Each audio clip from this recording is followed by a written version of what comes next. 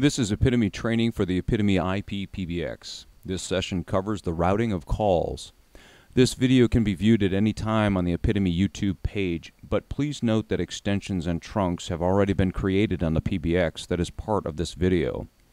If you have not created extensions or provisioned trunks, please review those videos first. When calls ring into the PBX, these calls will follow a basic ringing destination that is automatically created in the IPitomy PBX. Usually it is necessary to direct calls of specific types to specific destinations. This is covered in call routing incoming. The IPitomy PBX provides great flexibility in directing calls. For outbound calling, when extensions dial telephone numbers, the PBX must be configured as to how these calls will be placed.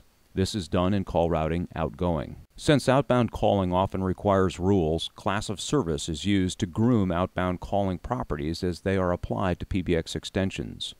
IPitomy provides a default class of service that allows simple setup of a general outbound calling path.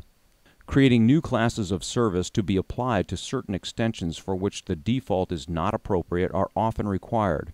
An example of this is all calls allowed except international calling. Navigate to the PBX GUI page, Call Routing Incoming.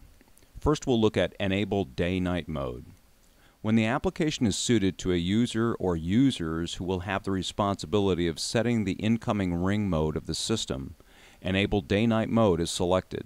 Otherwise, the system can process incoming call routing with great efficiency and automation choices using schedules or a fixed path. When Enable Day-Night Mode is selected, two additional buttons appear: Edit Night and Edit Hours.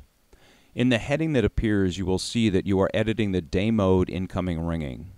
Click on Edit Night.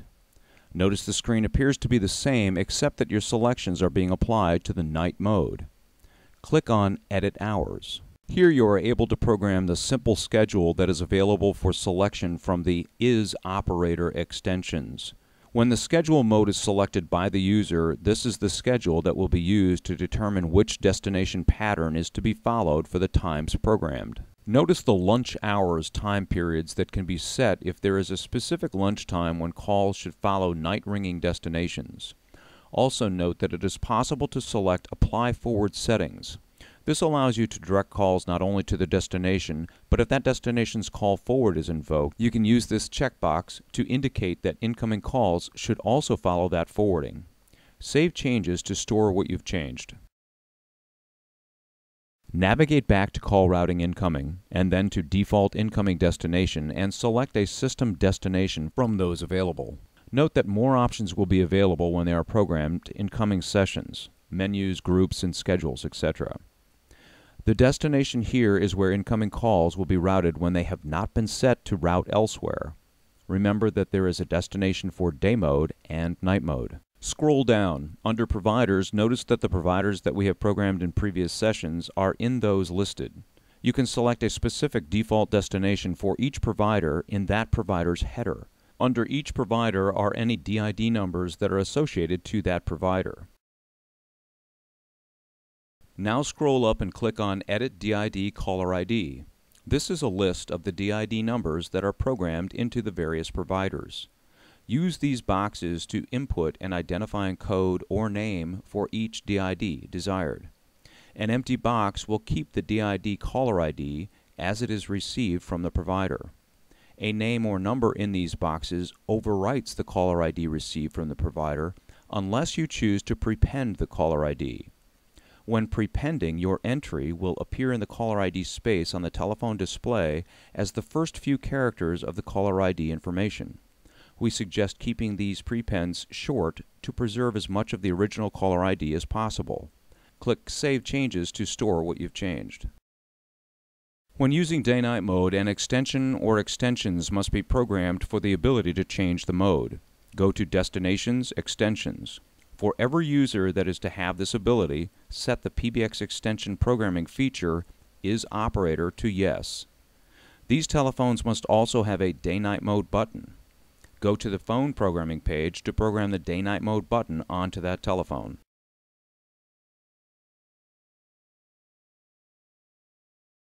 Now we're going to set up the PBX for outgoing calls. Navigate to Call Routing, Outgoing. Now is a good time to note that pure IP telephony like the IPitomy allows for a completely open dialing scheme. The IPitomy allows for 3- and 4-digit extension numbers. Take a minute to digest that because this means that your PBX will allow both formats to be used simultaneously. Your system can have an extension 100 and an extension 1000. This is not possible in most other platforms. When digit patterns are dialed that are not extension numbers, they must be routed. We must match the usual digit patterns and any new specific digit patterns to trunks. At the top of the page is an Add Custom Route button. We're not going to say more about this than it is an optional licensed feature that requires engineering implementations specific to the application. Contact your IPitomy salesperson for any additional information. Also at the top of this page is a link to the class of service programming. We'll cover class of service soon. When you select a class of service to view, only those routes that are assigned to that class of service are shown. At this point, the only class of service is default. Notice that there is a delete button, small circle with a red X in it, on each box of each route. It's easy to delete a route that is not needed. We're going to edit one route. 1+ dialing, or 11 digits. Click on the pencil for this route. The route name can be changed if desired. The start pattern is that of the actual digit string that will be dialed by the user, which the system will use to review and process the call. In this route, the pattern is 1X. X is a wildcard that allows any number. N is another wildcard that represents any number except 1 and 0s. Digits is the actual length of the pattern that will be dialed. Since 1+ numbers are always 11 digits in length, we set this value to 11 and exact length to yes. The subroute digits is set to 3, indicating that if a subroute is to be used, it will be referenced when the dialed pattern includes the 3 digits identified. Usually, this will reference an area code. In the 1+ dialing route, an area code will always come after the first digit, 1, is dialed. Therefore, the subroute offset is set to 1, indicating that the system will ignore that quantity of digits dialed before referencing a defined subroute. We have enough information now to create a subroute. Since we haven't changed anything on this screen, we'll just navigate back to Call Routing Outgoing. Now click on Add Route. I'm going to name this route 941 because I intend to make it a subroute. To do so, I select 1+ dialing from the route type pull-down. If I select New, I would create a new primary route. In the number box, input 941. This is the pattern that I want to match. I must save changes now before I can program other route parameters. Now select the trunk group that will be used for this digit pattern. I want to use PRI. Since 941 is a local area code, I want to route all calls for this type using only the PRI trunks. Then click Add. The trunk group selected is now in the Available Trunks box. Here again, the digit pattern is a local number and doesn't require the 1 or the area code. So I will click on the trunk group of those available and input a 4 into the Strip Digits box, so that when the digit pattern is sent to the carrier, only those digits necessary to place the call over that carrier are output to the carrier. Click on Save Changes to save the changes made. Now navigate back to Call Routing Outgoing and notice that the new route is added as a subroute under 1+. Click on the pencil for the 1+ primary route. At this point, there are no trunks selected for this route. I'm going to select both PRI and AirSpring, which are SIP trunks. When I do this, in that order, they appear reversed as to what I want. I want the SIP trunks to be used first for all 1+ dialing, and the PRI trunks only when there are no SIP trunks available. So I'll click on the AirSpring and then click the Up button to move this trunk in priority up over the PRI trunks. Extensions can have a unique caller ID set for either their name or number or both. Set Disable Extension Caller ID Override to Yes if you want to stop that feature from working on this route. It is possible to send caller ID that is received on incoming calls outward with outbound transferred calls. To do so, set Force Use PSTN CID to Yes. The route itself can also override caller ID name, number, or both. To do so, select Yes, and then program the desired name and/or number. We have one more exercise in call routing outgoing, the creation of a new primary route. I'm going to illustrate this by creating a route called emergency test. In the start pattern box, I input 933 since that's the number used to verify emergency services. In the digits box, I input 3 and set exact length to yes. Since I want this call to go out over a local connection first, I'll select and add PRI. Then I'll select and add AirSpring in case there are no PRI circuits available. Now we'll cover class of service. Navigate to Call Routing, Class of Service. The system default class of service is shown. Notice that all of the default routes are part of this class of service. There is only one route not listed in this class of service, our newly created Emergency Test class of service. If I click on the pull-down, I'll see that it is the only choice to add to this class of service, since all others are already a part of the class of service. To add it, click Add. That dialing pattern is now possible for anyone originating a call with this class of service. It's often necessary to add classes of service. We illustrate this by creating a new class of service that prohibits long-distance calls.